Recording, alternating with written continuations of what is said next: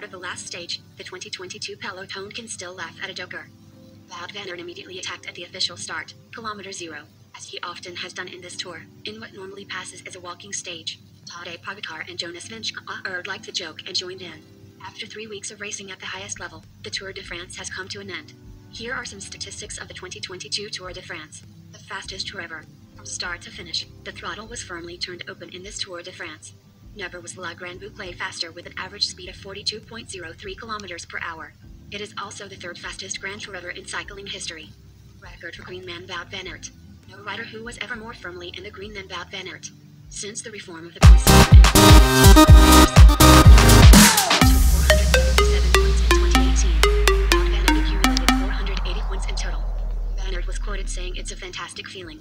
Not only winning the green, but also getting the yellow with the team was special to experience. For me, it wasn't much different than in other tours, in terms of stress. Of course, I had to work on getting those points. I always race with the mentality to always go for it. We knew that in the first week there were a lot of points layers to grab. That actually worked well. Attacking so often was my idea initially because I really want to race offensively, but that was part of the team's plan. I think we made it a very nice tour in that way. Still a successful tour.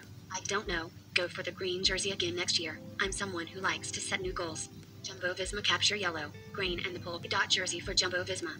Arriving in Paris with 3 jerseys, yellow, green and the polka dot jersey, in the ranks is not unique. It is a special punishment, especially if both the green and yellow jerseys are included in those 3 jerseys. For that previous piece of art we have to go back to 1997. Then Telecom drove into the green with Eric Zabel.